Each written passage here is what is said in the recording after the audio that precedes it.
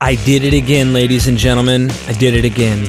Rabbi Tovia Singer, Dr. Robert M. Price come together again, talking about anti-Semitism in the New Testament Gospels, maybe even going into Paul. Let me know what you guys think of the show. Hit that like button. Don't forget to hit the bell and subscribe to the channel, and join us on the Patreon.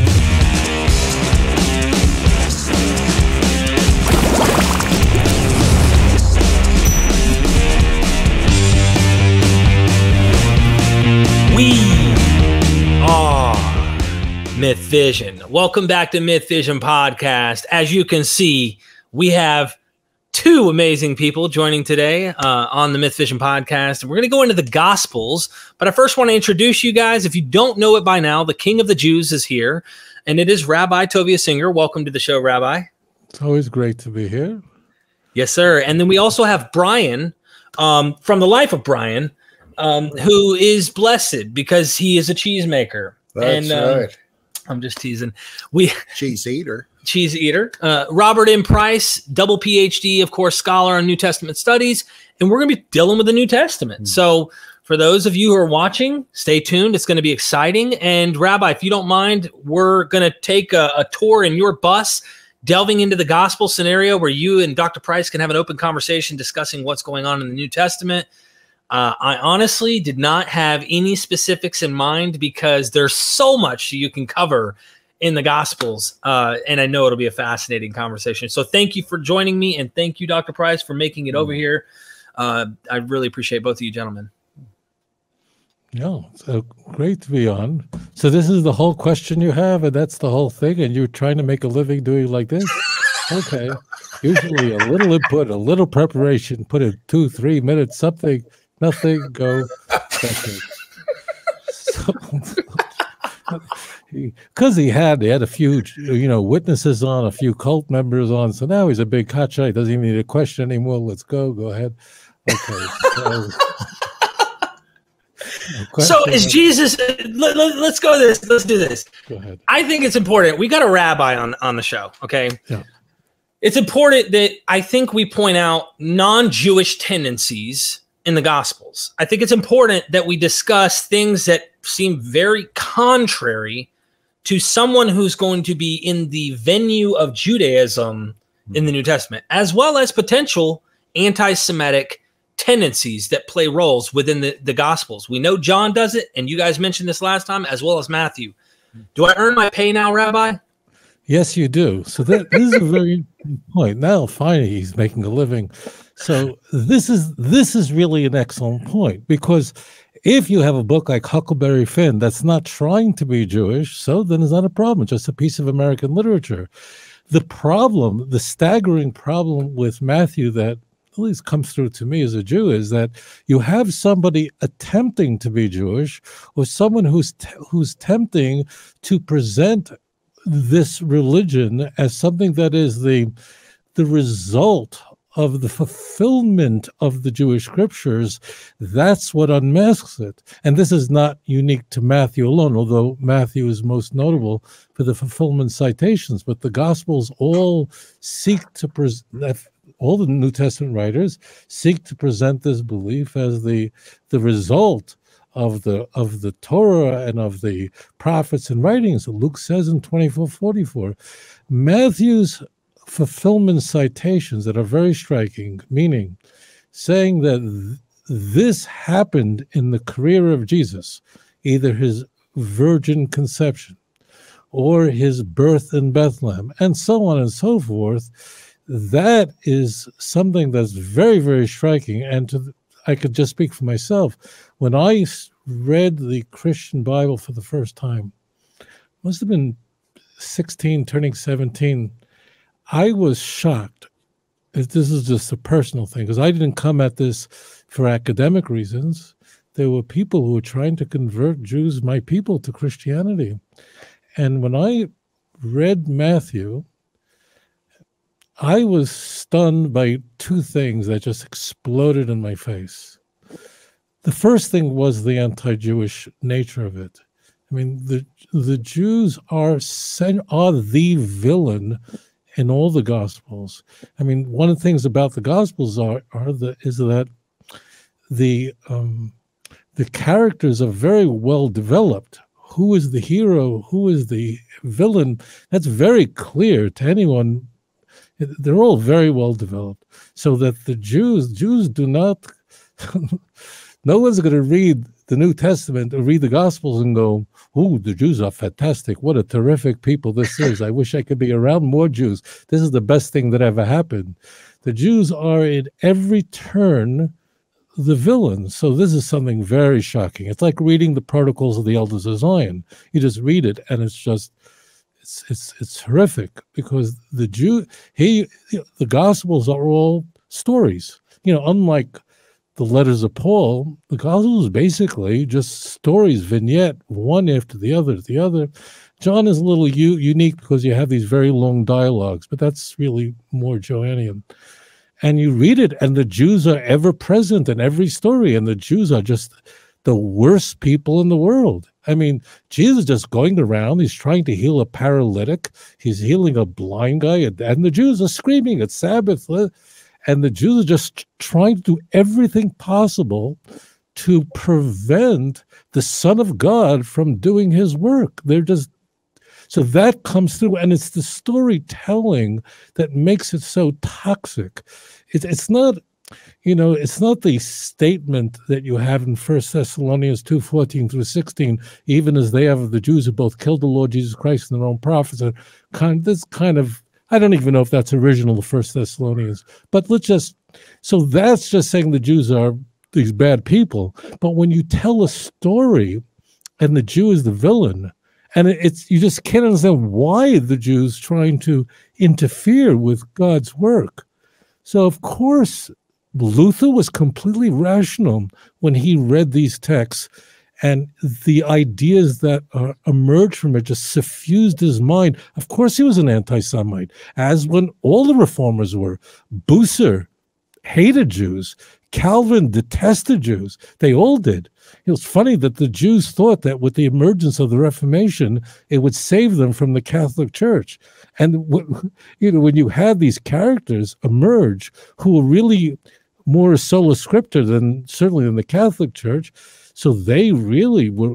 It was the only time in history that the Jews actually had to go to the Catholic Church to ask them for protection from the Protestants. So that's the first thing that comes across. It's very, very shocking. It hurts, but it also helps me understand how did Christians, rational people who otherwise would have been moral people, had committed such crimes against my nation. And then there's the tampering with the text. So because Matthew portrays itself as kind of a Jewish book, opening with, this is the book of the genealogy of Jesus Christ, son of David, Abraham.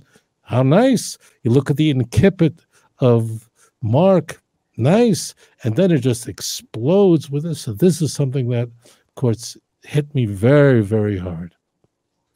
One of the worst things is at the end of the Gospel of Matthew, where the tomb is discovered empty, and the whole thing is implausible. The guards offering the information that they fell asleep on duty, which they didn't, but they're willing. I mean, it's a capital crime. They're willing to accept it anyway. But the fact that the Jewish elders seem to realize Jesus rose from the dead, well, we got to hush this up. They know they're wrong, and they want to keep up the illusion anyway. God.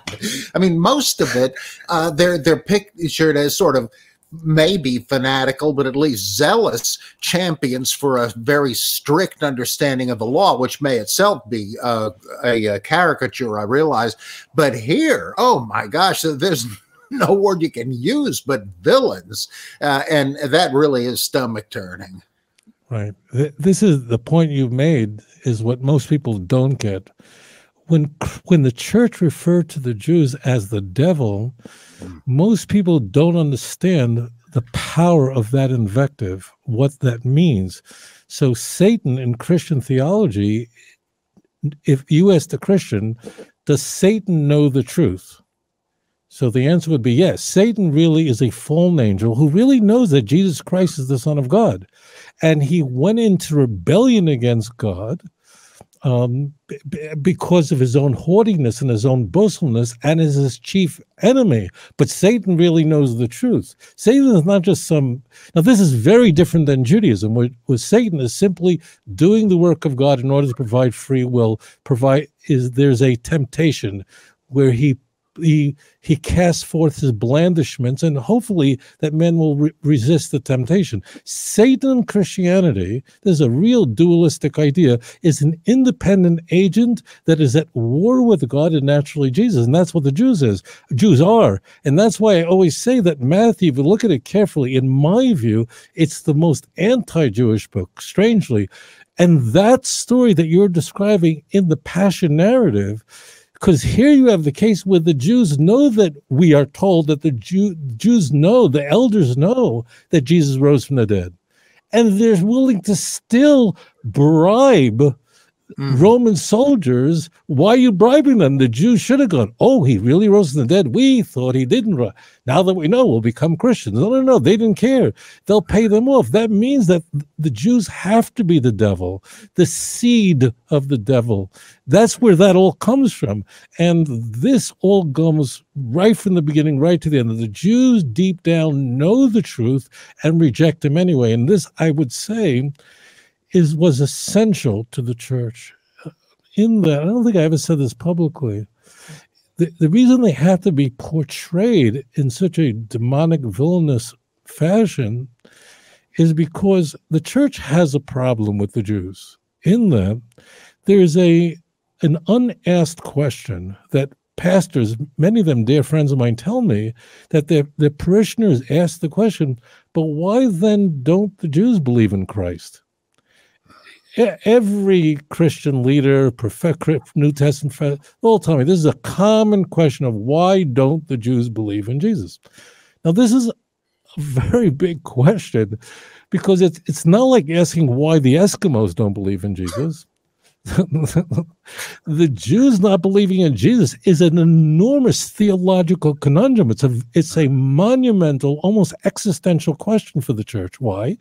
Because the Jews are the only people on earth that can read their Bible in its original language.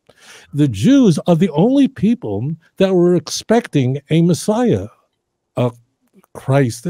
This idea of a Messiah didn't mean anything to the Greeks or the Romans before. It meant nothing. The Jews were anticipating. It was their Bible that told them, that assured them that one day the Messianic age was coming. The Jewish people always had a reputation of being a clever nation, a smart people. Always had that reputation. So here you have a people who it's their Bible. They're the only people who can read this book in its original language. And we talked about almost no church father could read the Hebrew Bible in Hebrew, with the exception of two.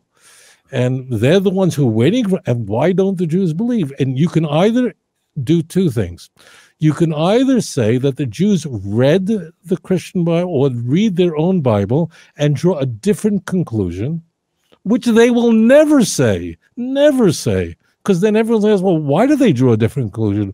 Or you can say that they're demonic, they're the Antichrist, they're the enemies of God, and they are, in language of Paul and Romans, they are blinded. And it's, what is truth is foolishness to those. That's what Paul's always doing. He's pushing it back, explaining, why don't the Jews believe? Well, the answer is they are Satan, and therefore they are the implacable enemies of Christ. And that's where that all comes from, and exactly that text. Real quick, Rabbi, I was listening to a lecture a while back. By the way, the show's over, guys, in case you were wondering. Just kidding.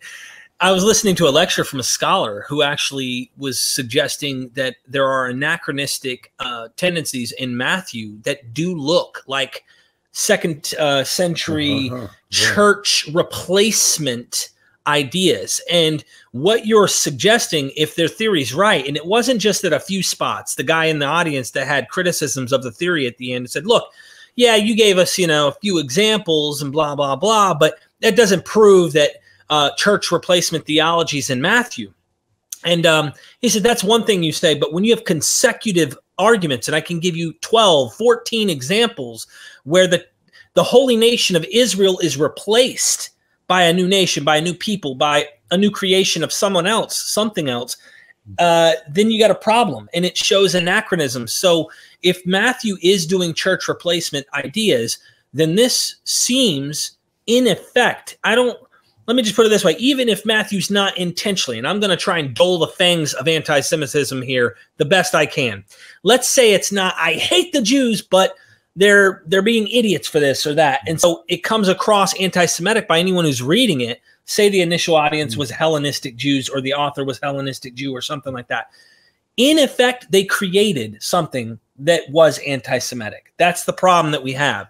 If I wrote something not meaning the intention to go full-length anti-Semitism, but it appears bad towards a certain people group, and it gets carried away, and next thing, well, that's my Lord, that can easily continue to make something anti-Semitic to the core.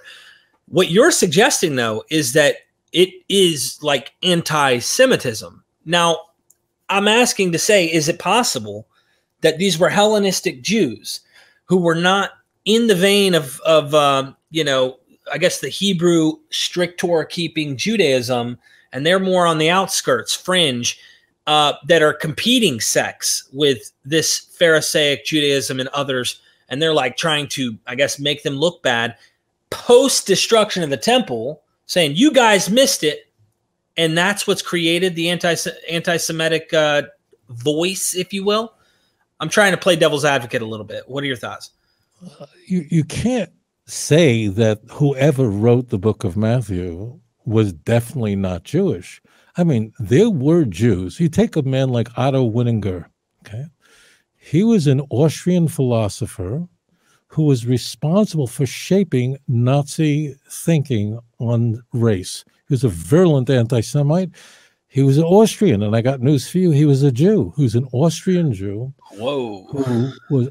And he shaped Aryan thinking and its development. Now, he was the classic self-hating Jew. So we have such characters in history. And he hated the Jew in him. And in fact, he sought everything he could do to rip the Jew out of him. But he did the first thing that people like that do, is he converted to Christianity. And then that didn't work. Then he took a gun and blew his brains out and committed suicide, because that was the only way to destroy the Jew in him. So there are such individual characters in history. You have Bobby Fischer, the famed chess player. He was a Jew. He was a virulent, crazy anti-Semite. You have these people in history. Goering's right-hand man was a Mischling. He was of Jewish descent. You have these characters. No one could say, but what is very clear is, to me, take Matthew as an example, is you have a setup from the get-go about the Jews. You could take something that seems as innocent as could be, and that is the infancy narrative of Matthew, which is strikingly different than Luke. But in Matthew's infancy narrative, you have something in the story that seems very vestigial. Why Magi from the east, whatever, from wherever they're coming from, they're coming to find the Messiah, and they're following a star, very famously, right? But when they come to the land of Israel, the star does not lead them to Bethlehem. They have to stop off in Herod's palace, where they ask the question, where is the Messiah to be born? And then Herod's not some scholar, so the priests and the Jewish scholars are consulted, and then this passage, which was raped by the church, Matthew 2:6, supposedly from Micah 5:2. I mean, just cut in half and molested completely. Whoever did this should be thrown in prison immediately. And this is, of course, all M source. And then they're told that the Messiah is supposed to be born in Bethlehem.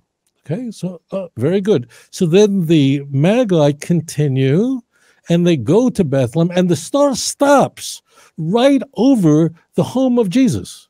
Now remember, in Matthew's story, Jesus is born in Bethlehem. I mean, in Matthew's story, Jesus is born in his home, not in a barn, because it's a completely opposite. Now, every person has to ask the question, if a star has such magic powers that it has a GPS and it could go right to find, remember, they don't tell them what address it is in Bethlehem. They don't say, well, it's 106 Elm Street or Oak Street. The star knows where, in Bethlehem is a city. The star knows where to take them. So why did you need the Herod part? Why do you need to stop off at Herod? The star can go straight to Bethlehem without stopping off at. The reason is it's the setup that they come to the Jews, Herod being the king of the Jews, and the Jews, when hearing that the Messiah is born in Bethlehem, what do they seek to do? To kill that baby. So Herod ultimately goes to kill the baby. And of course, they're told to go back a different way and not to tell them where it is and so on. But why did you need the story? The whole point is that these Gentiles coming from the East, they're pure. They're bringing presents. They're bringing all kinds of things for the Lord. They're worshiping the new baby Lord. And the Jews are trying to kill him. And in fact, Herod then goes and kills all the babies, all the children born in Bethlehem. What is that for? That's the setup. That setup is there to show you that this is the response of a Gentile and a Jew to the Messiah.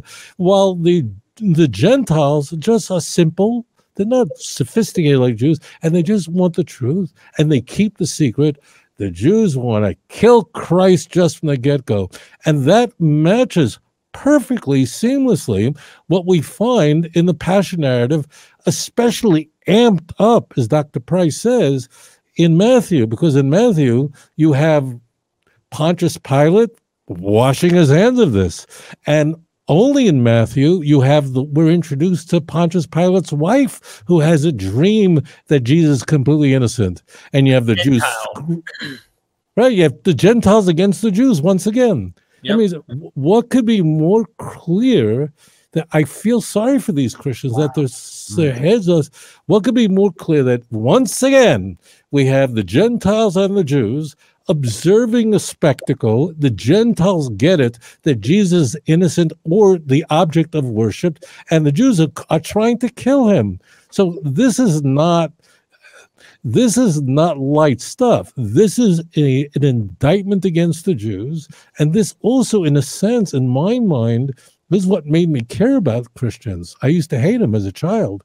But then I realized, well, of course, if you are filled, if your brain is suffused with this ranting, with this vitriol, this is anti-Semitism. Anti-Semitism is just not the Jews are cheap. Anti-Semitism means that the Jews are demonic.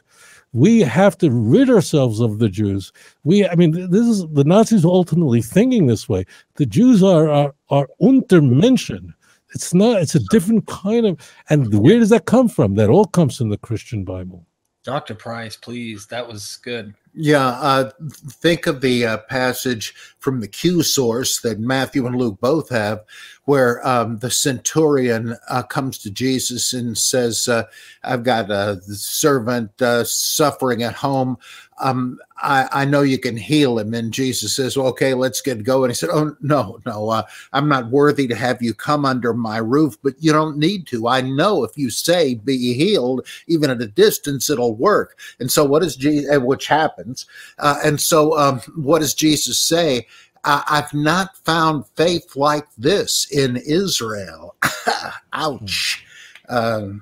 Yeah. It's vital, I apologize, it's just vital for the viewers to understand what a centurion meant. A centurion was not a regular soldier, or wasn't just a high-ranking soldier. A centurion was a person who had soldiers and slaves under him. He represented the empire. When at the cross, this is really, I think, how Mark, these are well-written books. That means they deliver the juice, they deliver the heroin, they deliver the poison.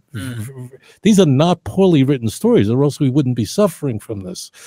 That you have the big secret of Mark that no one knows who Jesus is, but it's the centurion. The centurion is the high ranking kind of, he represents the empire. This is not just some, and the centurion at the cross says that, behold, this is the Son of God. The centurion recognizes what the Jews won't recognize.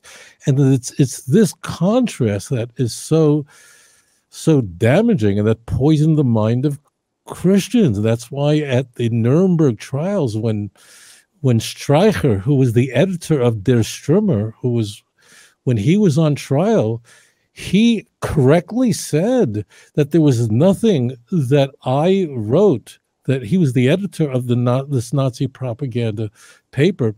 They said there's nothing in the Stürmer that you won't find in Luther's writings. And he was right. I wonder, and it's just throwing this out there to both of you gentlemen to maybe chew on it and tell me your thoughts, because I love what I enjoy about doing interviews with you, Rabbi, is that you take a different I'm so used to reading these from birth, and like, well, not birth, but as a young kid, like we get indoctrinated and we just skip right over the important, or is this important, because we've always read the story like this and never really thought, how is this harming actual Jews in real history or in real life? That doesn't come to me.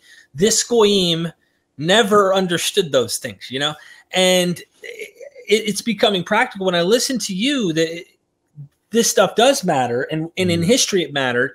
One of the things about the Phoenician woman that I think, and I'd like to have your guys' thoughts, is the disciples rebuke Jesus. They start to get mad at him, like a portrayal of how Jews are treating goyim, period. Like, oh no, what are you doing even talking to her? Like there's this slant towards the Phoenician woman. And Jesus is like, listen, they're right. You know, the children, this is the children's bread. Woman, great is your faith. Right. Another Gentile here gets praised and almost looks better from the narrator's point of view than the disciples who are trying to tell him, what are you doing? What are you doing talking to her? And John does the same thing with the Samaritan woman. Yeah. Yeah. So is this anti-Semitism going on here potentially? Not saying that you might conclude that, because you're very skeptical about drawing conclusions. But well, it all does tend in that direction. Yeah. What do you think, Rabbi? Well, yeah, this is a very, very striking story, and it matches well to the pre-cross stories, where the same Matthew, go not into the way of the Gentiles, the city of the Samaritans enter, not only go to the lost sheep of the house of Israel. Matthew chapter 10. The idea that prior to the cross, in Matthew's view, the Jews are the chosen, and therefore the blessings belong to the Jew. So that when a Gentile woman comes to Jesus and says, please heal my daughter, she's vexed with the devil. Right? So Jesus not interested in helping her. And then she runs to the disciples asking maybe they'll intercede on her behalf, and then they're not interested and get her away from us. Really a very, very striking story. And then she goes back to Jesus asking for the blessing, and Jesus says, it is not, in the language of the King James, it is not meet to take the children's bread and give it to dogs. And she then replies cleverly, not these stories happen, but this is the way it's portrayed, but even dogs eat from the crumbs that fall from the master's table. And then Jesus exclaims, as Dr. Price did. So what Matthew is trying to show, that prior to the cross, it's the Jews that are chosen, and don't even preach the Gentiles. Don't even go to them. This is only for the Jews. But Matthew is playing on that veil that we find in the Synoptic Gospels that tears down. That is, prior to the cross, you have go only to the Jewish people. Don't even go to the non-Jews. But once the veil has been ripped down asunder, which has historically never happened, then you can have the Great Commission at the end of Matthew, now go into all nations. One other caveat, I think, is that it's very clear that the disciples are portrayed somewhat. There's a Yiddish word for it called shlemazel or shlemiel. That means buffoon is too strong, but they're getting it wrong, and Jesus always has to sort of correct them. And they're portrayed after the cross as Jesus-like completely, and certainly in the book of Acts, they they're on board. I mean, Peter still is a shlemazel. The difference in the shlemazel in Jewish thinking, the shlemazel is the one who drops the banana peel, and the shlemiel is the one who trips over the banana peel. So the Gentile, the apostles are portrayed as sort of not getting it all the time. How do we handle other people that are healing in Jesus' name, that are calling out in Jesus' name? And so Jesus has got to kind of get them in the right direction. And here's another case of that. But yes, the Gentile, it comes off as someone who's not as sharp as the Jew, but is well-meaning and has there's no attack on Gentiles. They well-meaning. They try. They don't have the sophistication of the Jew, but the Jew walks around with his wide phylacteries, right, praying loudly so everyone here. That's the whole theme. It all really works. When I say works well, I mean it all matches. It all falls into place, and that's our story. In Matthew 10, with what I call the not so great commission, no, don't waste your time with Gentiles, just go to Jews, the house of Israel and all that. Notice that he anticipates, of course, you're going to be persecuted every town you go in. And that, then the contrast between that and the Great Commission, all the nations, that reminds me so much of in the book of Acts, where 3 times Paul's getting opposition from Jews and says, okay, look, I'm done with you. I'm going to the Gentiles from now on. They'll listen. I see the same sort of thing in the comparison of the 2 commissions in Matthew.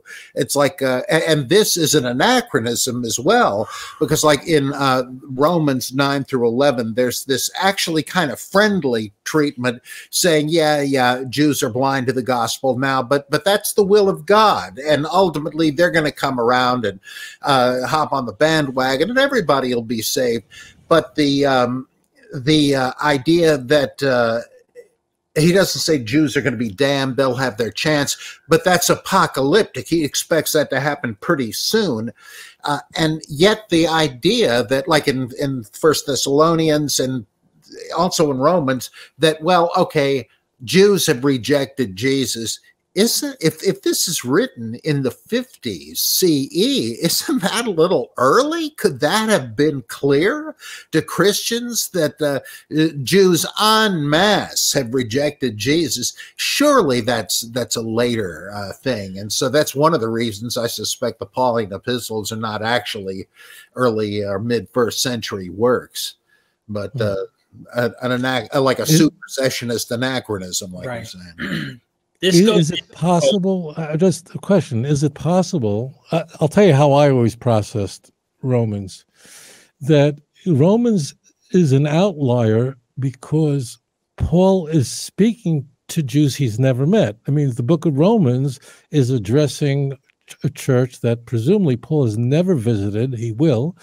And he's speaking to a mixture of both Jews and Gentiles, because you have Romans 7 as example. Paul is addressing his brethren and uses the parable or the example of a woman whose husband died, and therefore you don't have to keep the law.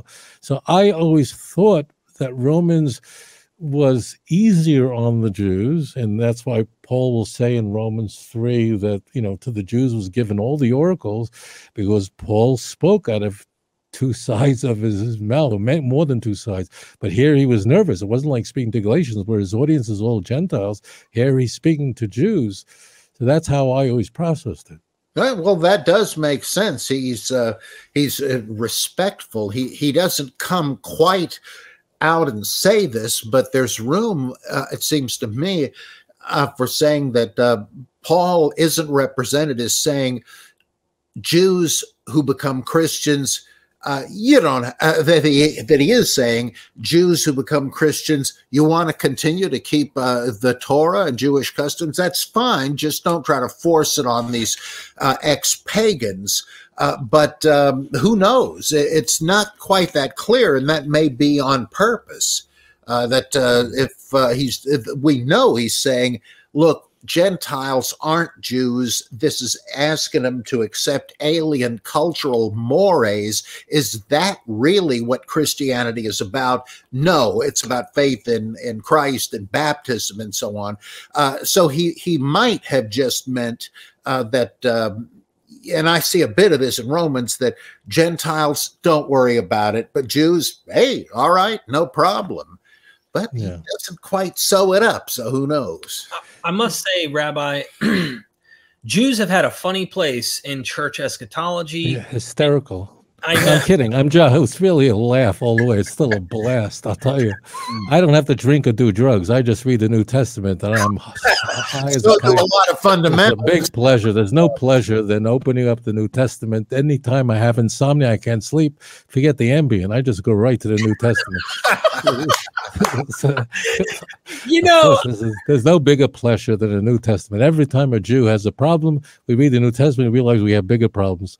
God, I'm sorry. Well, you know, I know this is a crazy sounding thing, but you mentioned the horrible protocols of the elders of Zion, which depicts this conspiracy of big bucks, Jewish tyrants wanting to rule the world, and here's how we're going to do it.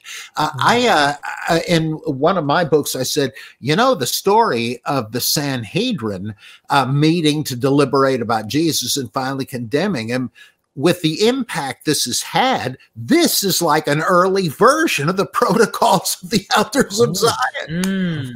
Of course, that is exactly it. The hatred of Jews is very different than the hatred of other groups. The idea is, it's very interesting that when you listen to anti-Semites and ask them, why do you hate the Jews? You'll get answers, and the answers will include all sorts of things. Moderate, they control the banks and the media. Worse, they poison the wells and are and they want to destroy the world. But the one thing that is said as a pejorative against other peoples, but it's never said about the Jews, I'm talking about from anti-Semites, is they never say we hate the Jews because they're stupid. Never. Because if you said that, if David Duke would say we hate the Jews because they're so stupid, so he would be laughed out of town. Even the anti-Semite knows that that one is not going to get any traction. Everybody knows that the Jews have a reputation. So that's why you can't say the Jews just don't get it because they're dumb, because they're thick. You have to, it has to be demonic. And that's why, as I said, these stories are very well shaped. I am sure, I mean, as sure as I could be, that Mark is just the oldest surviving gospel, but this was developed over time. Very creative, highly literate Greeks were these stories are just developed, both oral and written. But all of this is to explain, why is it a people that have a reputation among their enemies as being clever? And why do they reject Christ? This is a good question to ask about Sanhedrin in light of the anti-Semitism here. When the Sanhedrin go to punish Jesus, or really rule him out as guilty, the strange thing about the Synoptic Gospels, and maybe even John, you can comment on this since you guys have wrapped your heads around this a lot. I'm sure you have, Rabbi, and I'd love to hear your thought on this. It appears that it's taking place like at a very holy time, which no one would ever do something like that, historically speaking. So is this in effect actually disrespecting the holy days of the Jews in the actions that they're really making Jews act like, you know what, those days didn't matter to them either. They didn't not only care about Jesus and the Christ, but they didn't even keep their own stuff right. They're hypocrites and this and this and that, like a kind of, you see what I'm trying to get at? Well, that could be, but I have a hunch that's giving them too much credit. I think modern New Testament scholars think they know more about Judaism than the gospel. Well, they're right. They know more about Judaism than the gospel writers, who, especially Mark, who like in chapter 7, misattributes some of these dietary laws observed by Hellenistic Jews to Palestinian Jews. And he treats it like it's a kind of a Discovery Channel travelogue. Here are the quaint customs of these Jews, whereas I think it's vilifying them. And there is that. Like this, imagine the scene. It's Passover evening, and a pious Jewish family is going through the ritual, and one of them happens to look out the window and says, "What the hell? That's Caiaphas, the high priest. Where's he going? It's Passover Eve. He has to be at home." I don't think that even occurred to the evangelists, that they just were ignorant of what the customs were. Okay. Well, I just didn't know if you thought. They're only using the customs as a device, as Dr. Price says. They weren't that sophisticated. That wasn't and their audience certainly would have known very, very little. But take an example of John, which is very telling, because John places Jesus' crucifixion a day earlier than the Synoptic Gospels. And John does this, it's in plain sight, because he wants Jesus to be the Lamb of God, John 1:29 and 36. And therefore, you have this scene that would never appear in the Synoptic Gospels, that the Jews refused to enter into essentially the palace of Pontius Pilate because they didn't want to become defiled, because they have to eat from the Passover lamb. This is a fascinating scene. In the Synoptics, this would be impossible. Remember, in the Synoptic Gospels, by the time you get to the day Jesus was crucified, the Jews already ate the Passover lamb last night. The Last Supper is a Passover Seder. In John 13, it's not a Passover Seder. It's a supper, but it's not a Seder, and they're washing the feet. Jesus washing the feet of the disciples. So what happens is there's I don't want to call it clever, but it's very transparent. It's naked of what's going on here. And that is that if, in fact, this is the 14th day of Nisan, it means the day before Passover, the night, when nightfall occurs, that's when the next day, then it becomes the 15th. So they didn't yet eat the Passover lamb. So therefore, John uses this device that a Jew would not go into a Gentile's home. The reason for it is manifold, but most importantly is Gentiles had a practice of burying their dead in their own home, and it was a place considered defiled. The Jews had to be in a state of purity to eat from the Passover lamb, so much so that the Torah has a provision, a second Passover, in case someone didn't make it. That means they were contaminated for whatever reason. But in John's gospel, you can use this plot device to amp it up, that the Jews are so concerned about keeping their festival and remaining pure and not going into the palace, but yet they're about to kill Christ. And you see this devices all over the place. You see it. I don't know why everyone seems to miss this, but you see it also at the supper in John 13, where Judas Iscariot is leaving the dinner with a bag of money. And in verse 29, the disciples are wondering, why is he leaving so quick with the money? And they conclude that he's using the money to purchase the goods, the needs for the festival. That couldn't happen in Matthew, Mark, and Luke because they already ate it already. So this is all preposterous. I mean, what you said earlier, Derek, is that you read this as a kid, this Christian stories, and it's also rockabye baby like a lullaby, where you just don't even hear what's being said. But when you look at the text fresh, it just blows up in your face. So I don't think the writers, as Dr. Price said, were sophisticated enough to start to say, well, what are the Pharisees doing holding a Sanhedrin or court on Passover day before? They wouldn't know one from another. The only thing that's clear in the Gospels, the Jews are saying, and John has this right, that we can't kill anybody. We can't do that. John has that in there. But they're using Jewish customs, which are very well known. It's like today. People know we're a small people. We're 1/4% of the world's population, but people are very, very familiar with Judaism. So people very much knew about the Passover and about these laws of defilement. And of course, I think it would shock anyone going, you're about to kill the Son of God, and you're just worried about being pure, about eating a lamb that night? That I think just hits everyone in the face. It sounds anti-Torah is what I'm trying to get at. And in effect, the anti-Semitism that we're kind of been hinting at here, it's a slap at, you're willing to try and obey a law, but you're willing to kill the Son of God. You are making, and that seems to be the hint, even in Paul, when Paul's talking about, don't worry about the law anymore. Like, it seems gospel's coming after Paul, at least if you take that sequence. Paul's already setting the groundwork. Like, the law's no more. And these Jews won't let go of that law. And it's so important, they'll kill the Son of God. And just to follow a dietary law or something, you know what I mean? Something in effect, but they're straining out a gnat and swallowing a camel. Right. That's how they're playing it. And this is also like the Good Samaritan parable in Luke, where who is it that leaves the guy in the ditch? Good luck, buddy. It's a Sadducee and a Levite, or a priest and a Levite, because I'm sorry, I'm on my way to the temple and I have to maintain ritual purity. So good luck. It's certainly, and who is the guy that helps him? A heretical Samaritan. I mean, that's gotta be some kind of. That's what I'm kind of getting at. And sometimes the clear anti-Semitism that you're pointing out, that's the stuff that, like, you know, we don't think that way. I didn't think that way, but you're pointing out like obvious things that Jews have been acknowledging from the get. This is not new. This is something that has been going on for a long time. Jews have recognized the obviously the reaction from the Gentiles towards them throughout history, but also they've been noticing this anti-Semitism from day one, and probably because of the reaction. The church probably gave them that reaction in the 2nd century. So I know that.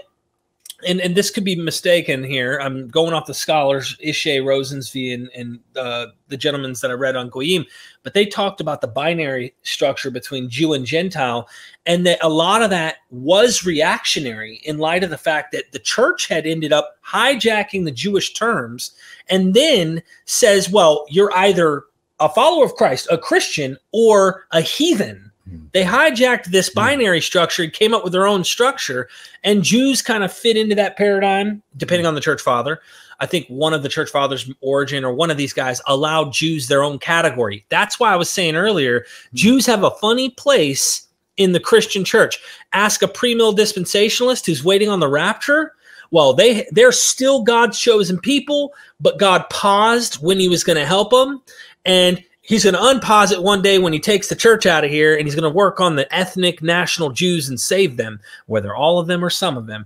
Some of the church says, nice try, buddy. Good luck. The church replaced Israel. The true people of God are the spiritual ones in Christ. So it just sounds, looking at it from your eyes, like this does have a anti-Semitic, it just inevitably is going to draw that kind of line, no matter what. You're taking something that was that comes from the Jewish world and then giving it your own spin. I don't know. You know what I mean? Yes, and I think this has to do also with something that I'm kind of scotch taping this together from Richard Rubinstein, who was one of the a Jewish death of God theologian in the 60s. He wrote a book called After Auschwitz, which is fascinating. And he says, look, if God allowed Auschwitz, forget about the covenant. He really went way out there. But he said, why have Jews been persecuted? Well, because they claimed to be God's favorites, and Christians resented that because they wanted to be God's favorites. Okay, I'm putting him together with Rene Girard, who I think really explained or unpacked what Rubinstein was saying. He said there's this mimetic desire that you've got Jews and Christians. The Christians say, hey, Old Testament, that's ultimately where we come from. We like those books, we like those prophets and stuff, but there's this idea that they remain a separate group because they don't believe in Jesus. And so you have this, Christians have this resentment resentment toward Jews. They admire them and want to be like them, but they also hate them because they want what Jews have, the status of God's chosen. And that leads to attempts. It's like that guy that killed John Lennon. He was a fanatical John Lennon fan. Wow. And that's the dynamic and all those things. You love him so much, you must become the person. And to do that, you have to replace him. And to do that, you got to kill him. I mean, this happens again and again with fan murders. And I think that's, I think Rubenstein plus Girard sort of explain why there's this fanatical, murderous envy. And because Christians don't feel that way about Muslims or Hindus or anything. It's because of the historical continuity and the embarrassing fact that Jews don't accept it. Like you said, they have the Bible that we're quoting in the interest of our guy, but it's like a prophet is not without honor except in his own country. In the real world, why is that? Because they know him too well. And that's something like that is going on there. Jews say, look, trust us. We know what these texts say. You're making it up. And so that Christians don't like that, obviously. Right. I mean, they're busy like Josh McDowell and Hal Lindsey. Oh, he is on Jesus on the cross, and that alone over 300 Old Testament prophecies. Well, get the hell out of here. That's ridiculous. Yeah. Rabbi, I just wanted to say one more interesting thing, and I'd like to get into the Gospel of John with you guys, if you don't mind getting into a few more examples on some of the tendencies in the Gospel of John, because you've said that's the most anti-Semite gospel is John, from your perspective. Yeah, but it's certainly arguable either way. They both have plenty. Okay, it's a great contest. What a terrific contest! This is like the Olympics. Who could be the biggest anti-Semite? This is only a question of who gets the gold and who gets the silver. This is not. That's all we have here. It's a shade. It's a good case could be made for both. One quick question. You guys have read the history books. I'm sure you've heard this, and I'd like to know, why is it that Nazi Germany, other anti-Semites that believe in Jesus, who was a Jew, hate Jews? What is there? Ultimately, you know what they say. Jesus was not a Jew. Really? Yeah, there's that's pretty common in all these like Christian identity lunatic groups. They say they bring in the Khazars from Central Asia. Apparently, historically, a bunch of them did convert to Judaism. Well, these people are saying, yes, and they dominated Judaism so that today's Jews are not biblical Israelites, and neither was Jesus, because he was from Galilee of the Gentiles. And there's it's like gross oversimplification to the point of distortion, but that's what they do, take it logically, that Jesus wasn't a Jew. What's going on in John? Can you give us some examples of John and what we're seeing going on with anti-Semitism in that gospel specifically? You want to start us out, Dr. Price? Well, the theory, which I still think is a good one, though some don't anymore, is that we read that around 80 to 90, there was a move to kick Jewish Christians out of the synagogue by adding to the 18th benediction in the synagogue liturgy a curse on the Minim and or the Nazareans. So there are different texts of this. And so you're thanking God that you're not one of these heretics.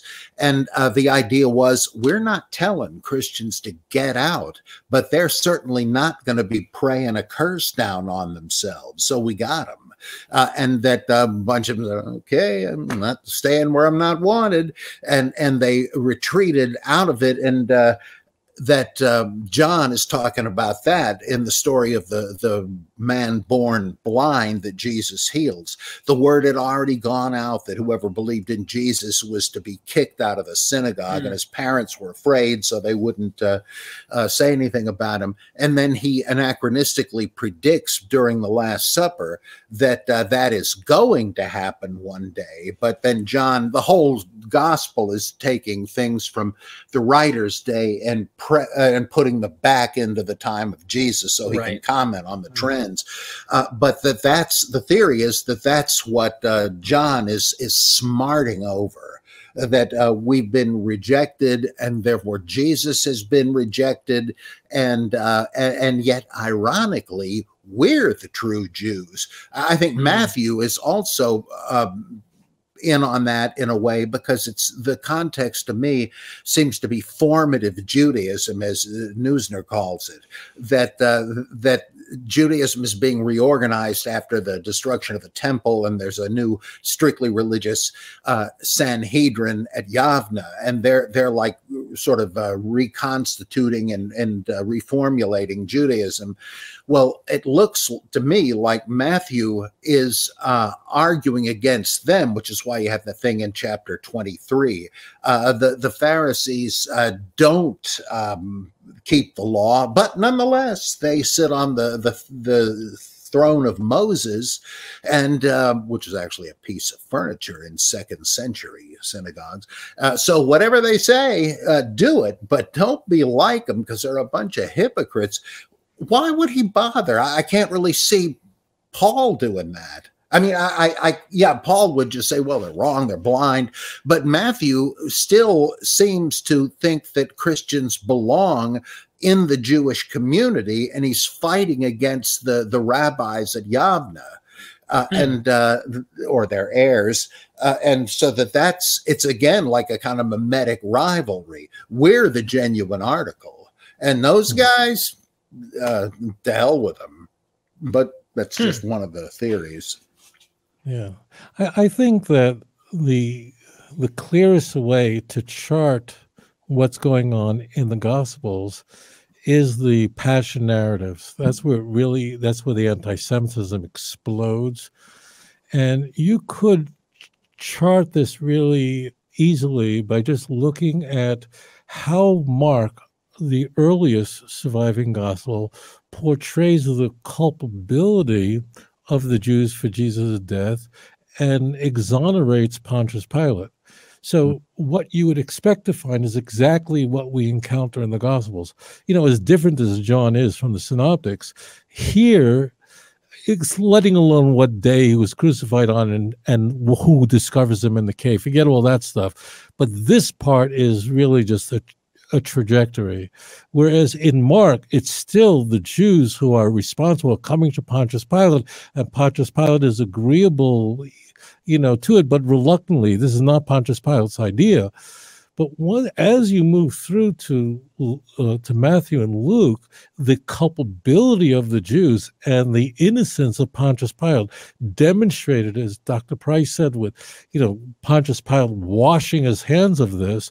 That's very, very transparent. But once you get to John, so the hatred of the Jew and the culpability of the Jews for Jesus is completely upon the head of the Jew, to the point that you only find in John where Pontius Pilate actually says, you take him and crucify him, and he's speaking to Jews. That means in the language of John, it's actually the Jews who are given Jesus to be taken away to be crucified. In the Synoptics, it's the Roman soldiers. So there you have that ridiculous dialogue, as though Pontius Pilate is some guy who could just be moved by a Jewish crowd. We know the history of what kind of personality Pontius Pilate was. He was no slouch, no push. This is all nonsense. And as Dr. Price said, this is, of course, the Protocols of the Elders of Zion. It's just all over again. The Jews control the most powerful people in the world. But in there, you have directly the dialogue where Jesus says to Pilate that your sin is nothing. I can even demonstrate this because if we go to the non-canonical Gospels, Peter, for example, which didn't make it in, there the Jews even look worse. So it's just the further you get from wherever this all started, I don't know, something preceded the book of Mark, and it was in writing. There was no doubt oral traditions, but it just amps up the response of the culpability of the Jews, and also the responsibility of the Romans receives, to the point that to the point that Pontius Pilate could be considered a saint in the Ethiopian church, which is mind-blowing. Yeah. Mind-blowing that the guy who had Jesus executed, he's not just an okay guy, but he's a saint worthy of veneration. And they're right. Laughing is it okay? Because I did think this is just, it makes me chuckle how silly, you know what I mean? Like, yeah, it's like you can't make the stuff up. Yeah, No. yeah. I wonder if that's already anticipated in Matthew, where his wife sends him that note, have nothing to do with this righteous man, because I've suffered greatly for his sake in a dream.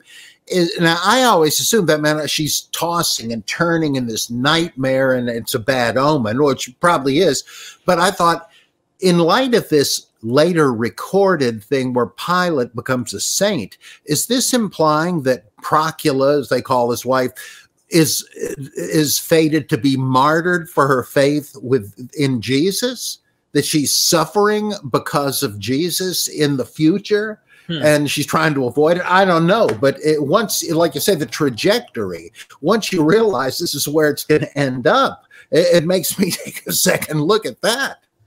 Right. And it's not an accident that all the church tradition, this is a later, much later development. This is really 3rd century, where you have basically everybody gets killed, and Pontius Pilate commits suicide out of regret and thing, and all except for John. John has to live a long time because they know John is written late. So how did he survive to write in 90, whatever it was? So they had to have that John almost got killed. He almost was so close to getting killed, but he didn't get killed. They put him in a frying pan, but he made it. Why did everybody get killed? Was because, in fact, this was the destiny of the suffering, that you're going to have to suffer many things from the Jews. You know, this is a point just for the viewer to see how ridiculous this is. The Jews are often mocked, going back to the earliest church fathers, for their suffering. And the church fathers, the apostolic fathers, all said, we have Melito. I mean, this is early stuff, saying that why did the Jews suffer so much? Why was the temple destroyed? Why did the Romans kill so many Jews? It's because the Jews rejected Christ. That's why the Jews suffer so much. And Augustine writes plenty about this in his magnum opus, The City of God. But conversely, they would never apply the same logic to the suffering of all the Christians. That means if suffering means that you're wrong, and suffering is the result of you're rebellion against God, when the Jews suffer for sure, the reason why the Jews suffer so much is because of the worst people in the world that killed Christ, and they're the enemies of God. And this is a testimony that they're evil. But when Christians suffer, different. Suffering for God. This holy thing. This isn't what I mean. This is such unequal weights and measurements. I mean, apply suffering one way or the other, but this is the game that's played. And I know, I'm saying this to the viewer that Christians don't know this. They don't think about this, but it does. It gets in there. You talked about this, Derek, earlier, Dr. Price. What I'm shocked about is really how little Christians know about their own Bible. That blows my mind away. That they really they can go to midnight mass and have a play, and Matthew and Luke are just conflated together and they don't notice it. They really know very little about their own. It always shocked me. But the toxic message does blow through, does come through. And, Christian hatred, which is, I believe, what is all anti-Semitism emerges from, is so toxic. The transmission ability of it when we go from Christian Russia, from Tsarist Russia, to a revolution, although the revolution is now an empire that rejects God, but the Christian anti-Semitism remains, and the Soviet Union displays the same anti-Semitism towards the Jews. The Christian anti-Semitism, that remains. Christianity has to be suppressed, but not the anti-Semitism. That's too good, and they go with that. So it comes through very clearly to me, and I think I have the benefit of really having encountered this literature, you know, as a 17, 18-year-old, meaning that's the first time I'm reading this. So for me, every detail, every curve, any nuance is just very, very clear to me, but it may blow right past someone who's just born with this stuff. I think you're right. I mean, I was just thinking of it, and I don't know why this came to mind. It's like that nursery rhyme, ring around the rosy, pocket full of posy, ashes, ashes, we all fall down. And as a kid, you're playing in the playground, you're singing the song, you're just having fun. You don't realize that this was, and there's alternate theories. I just had to quickly pull it up just to give it a look.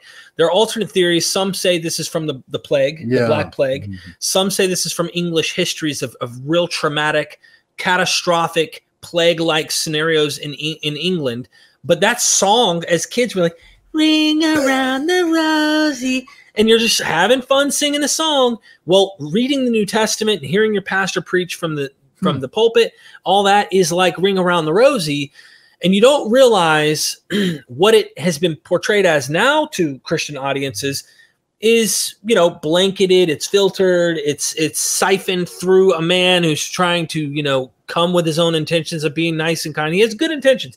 I'm not knocking, just like you're not knocking, that Christians, like, for the most part, aren't anti-Semitic in many respects. Maybe Roman Catholics have tendencies to do that. I don't really know. My dad's a Roman Catholic, but he doesn't seem that way. I'm just saying there's probably different kinds of Christianities that are like that. But their books, in effect, without us realizing it, singing the song Ring Around the Rosy, John chapter 20, verse this, John chapter, there's a sinister initial purpose behind it that we didn't realize as we sing the song. And that's what I'm thinking is going on here potentially. And I think Rabbi's got some really good points. I loved how he brought up Matthew, why'd they stop at Herod? I mean, what kind of slap in the face is this? It does seem like a slap in the face. And, you know, pat yourself on the back. You got it, Mr. Reader. You got it. And if they ignore this, go shoot yourself. You know what I mean? Pretty much, because you're ignoring the truth, because that's what the author wants you to do, is believe what he's selling you. And I'm glad I'm not stuck in that paradigm. I would like to see more people question these books and test this stuff for their own life. And that's kind of my own angle on this. But I've never thought to think of those texts the way that you presented them, Rabbi. I've never thought about it like that. I never thought anti-Semitism was that big of a deal in the New Testament. I really didn't. I didn't notice. It blows through every story, really. Almost every story in the Gospels, talking about in Jesus, the ministry stories, is Jesus healing somebody on the Sabbath, and the Jews go and are condemning him. I mean, that's every story. There's no story of, you know, Jesus playing baseball and the Puerto Ricans come over and say, you don't know how to play it. This is all the Jews. There are no Eskimos in it. It's really a book about Jews who are the enemies of God. It's really every single story. And although it's called the lullaby effect, you know, lullaby baby, you may have Ring Around the Rosy may be a question of what the words mean, but the lullaby baby is really very obvious. You have a cradle falling off a tree like, you're trying to kill me, Mom. But people really miss the words, but the story comes through. Here's the strange thing. I'll share this with you, because I've very little. I've not been a Gentile for very long. I'm kidding. So, but in truth, it made me, conversely, this is the strange thing, like Christians and care about Christians. The anti-Semitism in the New Testament conveyed to me that Christians are not bad people, and they are the victims of the literature. And it completely changed my worldview after I was done with rabbinical school. So prior to that, when I was a kid growing up, you know, I was born 15 years after the Holocaust. All around me was people with numbers on their arm. Almost all my family was murdered in the spring of 1944 in Hungary. Just wiped out, with very, very few people survived, very few. And this is the world that was my world, and it was all Christians. You know, Germany during World War II was 65% Lutheran, 35% Catholic, and some other So I really thought that the Gentiles were really completely evil and psycho, and just stay away from them. And the last thing in the world I was interested as a child, so that's my world, is they try to. And I see a Catholic church. I grew up in Borough Park, Brooklyn, and it's a very Jewish area. But there was one Catholic church, Holy Ghost, on 17th Avenue, and there was a statue of Mary in the front lawn of the church. I'm going, these people are crazy. They have a statue there. They don't know the Ten Commandments. They have priests going around with a yarmulke on their head. I didn't understand what's going on here. I just knew this was really bad, and these people were really evil. The strange thing was that as I began to absorb the Christian Bible, I realized where this was coming from. And therefore, I realized that these people are not evil, but rather the victims of a toxic literature that transformed their mind, that filled their hearts up with hatred, and that's why they're responding that way. And then I began to go, well, not so bad.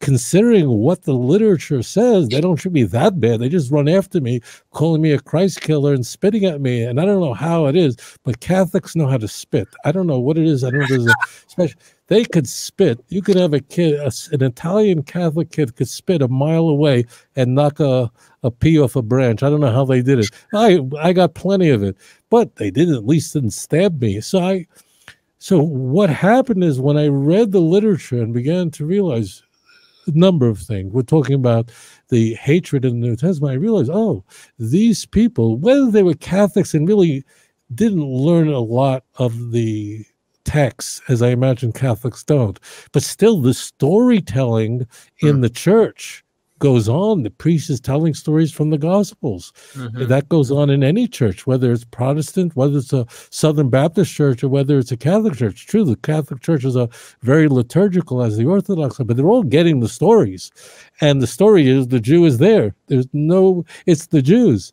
So in that case, it made me then care about Christians and realize they're not genetically bad, but this has been toxic for them. And therefore, my heart is very open to them. And I still want to, of course, I protect my people. They shouldn't be converted by these people, by evangelical, but I care about them. I go, okay, I know why you feel that way about me. It's not you. It's not in the breast milk, but it's really in the text that has such a toxic effect on your mind. And I get that now. Yeah, that's great. You got me emotional there for a second, Rabbi. And I'm sorry about history and the way that things have gone. As you should be sorry. I know. I'm kidding. No, I mean, just thinking about your family like that, you got me caught. That's a whole another thing, man. And that's like, we'll do it in another show, but just, for the Jew, his whole world is everything is filtered through the ever-present hatred of our nation. As we say in the Passover Seder, in every generation, the nations rose up against us. And the Almighty has to interfere, has to reach into every stage of history to save us. One of the things that you discover when you study Jewish history, no matter what your background is and what your beliefs are, I think any sober mind has to wonder, how did the Jews ever survive this? I mean, really, if you study Jewish history of any time, pick your time, how do they ever get through that? Not just how do they get through the expulsion from Spain in the end of the 15th century, how do they get through the 13th century? If you read about what the Jews endured, no other nation would survive that. How did we ever survive the destruction of the Second Temple? Second Temple's destruction was, let me just say it was something horrific. I can't go into it now. So this is ever present for the Jew of what the nations will do to us. And this is, of course, living in Jerusalem, where the people who protect me are not Europeans, but they're Israelis, Jews. There are Arabs in the military and so on. But living in a Jewish country, this is an oasis for us, the Jewish people. I'm speaking to you from Yerushalayim, from Jerusalem now. And for us, this little place that we have returned to after all these thousands of years, an unprecedented event in the annals of history that the Jews returned, this is our oasis. But I do have, my heart is broken for the nations of the world, really. And it's because it's counterintuitive. It's because the text is far worse than I knew when I was opening up that blue King James, that red letter edition as a teenager. I knew this was not going to be the Hardy Boys. I knew this is going to, I had no clue, nothing could have possibly prepared me for what I was going to encounter. But then when I started to read through it and go, oh, now I understand what's happening. So that, and then meeting some very nice evangelicals, then I went, okay, now I got what's going on. And that's why my heart is tender for them. But this is ever present for the Jewish people. One other caveat historically, it's impossible to compare Christians today, in my view, than before World War II, before the Holocaust. I mean, the church did things and said things during the Holocaust that they don't say anymore. Yeah. You know, the Second Vatican Council could not have occurred, you know, in the 1860s. It couldn't have. The idea that the Catholics would say "perfidus Jew," so I can understand why, you know, why it would be removed by what's called the Papa Bueno. He didn't even survive the end of Vatican II. You can have Nostra Aetate. You can have these these are not great documents, but that was inconceivable in the 17th century. They could have never pulled that off. But it's also called a post-Auschwitz theology. You can't compare the way Christians will talk about the Jews today the way they talked about us in the 19th century. That's incomparable. I mean, the World War II, the Shoah, the Holocaust, you know, changed the world forever, of course. Dr. Price, do you have anything you'd like to say? Well, yeah, in fact, sometimes some of these folks have gone a lot farther than I ever thought I would live to see. For instance, I remember some years ago seeing Ann Coulter on TV saying to a Jewish guy who was some kind of commentator. Yeah, right, that's right. She said that she believes Jesus is the way. And she said, however, don't worry, Jews are going to heaven too. Wow. And she's a conservative evangelical. There's actually a movement of Christians like that. John Hagee and others, they pretty much, you know, just say, look, the Jews are going to heaven. There's certain groups of Christians like that are like not Hagee. So Hagee is an outlier. So Hagee holds to what's called dual covenant theology. In fact, I discussed this in volume 1. That's very strange. The dual covenant theology means that Hagee believes that Christianity is only for the Gentiles. And Christians should not try to convert the Jews, because the Jews just have to keep the Torah, and that's how they're saved. And Hagee came under enormous attack on this view. He's not the only one. There are Christians who are evangelicals, as he is, who believe that, but this is an outlier. And he holds that, yes, they should bring the gospel to Muslims. They should bring the gospel to Hindus. I quote him in an interview he did with the Houston Chronicle years ago. So Hagee is very strange. And I've had quite a number of conversations with him personally about this.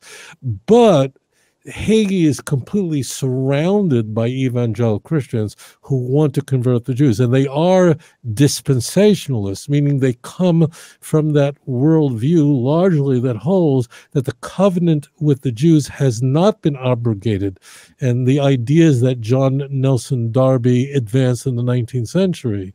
But still, they hold that if you don't accept Jesus, you're going to hell as a Jew. They do believe, those who are dispensationalists, dispensationalists believe that the covenant belongs to the Jew, which means the land of Israel belongs to the Jewish people. The blessings belong to the Jew, but those are earthly blessings. Heavenly blessings in the body of Christ is neither Jew nor Gentile, as Galatians 3 ends. So the Hagee is a strange one there. He's a dual covenant guy, and that's why some of his books had to be retracted and reprinted without this, because Jerry Falwell went ballistic when Hagee put out a book while he was alive saying this. He got himself in a lot of trouble with that. No, I wrote an article back in, I think, 1980. It was published in the Journal of Ecumenical Studies called An Evangelical Version of the Double Covenant Theology. And I said dispensationalism doesn't exactly say this, but it wouldn't take much of an adjustment for them to say it. And maybe that's what happened with him. I think that you've even said to me, in our conversations just off air, that, yeah, Paul, there's this strange thing that Paul's doing doesn't seem like he's concerned for Jews. You know what I mean? Like and there's that critical thinking, of course, because when you get into Dr. Price's head, Dr. Price can play the role of consensus and say, oh, yeah, 7 authentic, others are pseudepigraphical and all. But in his mind, he plays that role for everyone in the public, right? He can do that. He can go there for everyone else to speak the language. But how often does the person listening to Dr. Price go where Dr. Price goes in his thinking and say, okay, highly critical of every single book, don't care what consensus says here, and consider that maybe some of the stuff's inserted, interpolated, added, meshed together, woven pieces of doctrines like Paul will say one thing, then contradict himself in the very next chapter or in the end of the same chapter. Is this some, woven together literature? And saying that to say they're trying to orthodox Paul and make Paul balanced to be pro-Jewish as well as Gentile, where you've said it's possible that initially it was a Gentile movement altogether. And what they've done is they patched the Judaism sect, if you will, or a Messianic Judaism type of sect of Christianity with a Gentile type Christology. And here you have them being married in the text of the New Testament and being polished by early church fathers. So don't know if it's true. I'm just throwing it out there for Rabbi. Well, I don't know if it's true, though. I think it's a viable possibility. It would make sense. Just one point in Hagee's vein of thought. Hagee's trying to keep both. And the early church fathers are trying to unite. Whoever the authors are that are patching up these stories, no matter who you are, even if you say the consensus 7 or Paul, there's a problem between Paul and James. There's a problem between these two sects, no matter how you chop it. Yeah. One is Torah, one's saying no Torah. One's almost saying, in a sense, no Gentiles, because technically one's trying to convert them, circumcise, become a participant, become an active covenant member. The other saying, don't worry about circumcision because you're going to remain an ethne. You're going to remain a Gentile and you're not going to become a Jew. That's Paul. Paul's saying not to do that. So there's this dividing line, and how you splice it up is just fascinating to me. With that being said, guys, give me your thoughts, and I guess we could end this episode. I'd like to do another one too, just saying. But yeah, I don't know. What do you think of that, Rabbi? Truth is that as you're speaking, I confess my mind is just moving around. When I walk around the streets of Jerusalem, I'm very fortunate. And I really, what I said to you guys, I hope you will come to Jerusalem one day. And you watch me. I walk every day, and if you tap me on the shoulder, people recognize me on the streets and ask me, what are you thinking? So I'm really thinking of two things possible. There are two likely things I'm thinking about. One is I'm thinking about Tanakh and some very interesting text passage, but I've never said this to anyone. The other thing that goes through my mind a lot is, what did this sound crazy to my fellow Jews? So what did, if we can dial back time, what would the letters of Paul have looked like in the first century? And that's a huge question. Like our first, First Corinthians, I think it's P45. That's 150, 170 years after it was supposedly written. is a huge amount of time. Today, in the ancient world, 150 years was this a mile apart. And I do wonder, as Dr. Price has mentioned, what did those letters look like in the first century? It had to be very different. Whoever wrote the book of Acts, and this is what goes through Rabbi Singer's mind, is whoever wrote the book of Acts, did he read letters of Paul? If he did, he read something. What did he read? He clearly wasn't reading through what we have today. This remains a mystery. But, you know, for me, the question is not just academic. For me, it's to be able to help my people understand their own spiritual legacy, and to understand those who want to rob us of that treasure. So that's what goes through my mind. Dr. Price? Well, I think it's equally important to have interfaith dialogue, which is easy for me to say since I'm not exactly in any faith anymore, though I love all of them, and I would like to further, if possible, mutual understanding. But I say that's equally important to not twisting the text advantageously, which is what I'm objecting to in this book I recently finished, Judaizing Jesus. I think you have to not tailor the evidence, because that's just a hollow victory, if it's any kind of victory at all. And you have to take the bull by the horns and come up with some way not to hate each other. And actually, I don't think that's very difficult, though it's difficult to get people to do it. I mean, what should the problem be if everybody is saying that one of the top commandments is to love your neighbor as yourself? I mean, that's all you need, really. But people are going to complicate that and mess it up. But I think it's more important that you believe in the atonement of the cross. Is it really that? Well, if loving your neighbors kept you from hell, that would be, for Christians, that would be great. Ladies and gentlemen, I really appreciate you tuning in this far. Of course, Myth Vision Podcast is changing it up. We're bringing great stuff. I always enjoy both of these gentlemen. I hope to see you in the future in Israel. Dr. Price, your health will get better, then maybe we can talk about it. But I've already mentioned to Rabbi about potentially going and visiting at some point. We would really like that. I really want the audience to go down in the description. Make sure you check out Rabbi's channel. If you're not familiar with it, go subscribe. He talks about very, very controversial topics within the New Testament and within the world of Judaism and in Israel and such. What's been going on from God TV and all these different things. You really should go check him out. Show him some support and love, because he has been there for us as well and showed nothing but kindness and love. You can go and obviously help Dr. Price out. Get some of the books. You could become a patron. Do you have a Patreon, Rabbi? I confess that I don't know what a Patreon is. It's a. I assume it. Just go to outreachjudaism.com or .org. Sorry, .org. Oh, you mean our website is outreachjudaism.org, of course. Yeah, just go. You can help Rabbi out in many ways. And of course, Myth Vision has a Patreon. I got the new gear now. I finally have a cartoon of myself. If you buy this, I can help send your loved one's souls out of purgatory. Hallelujah. Yeah, there's a angel grows its wings, all the good stuff. So you guys can get the merchandise if you want. I'm just throwing it out there because we're closing out on this episode. I really can't tell you how much I appreciate this conversation. And how much I enjoyed it, and how much I enjoyed Dr. Price. And Derek, you not so much, but him, yeah.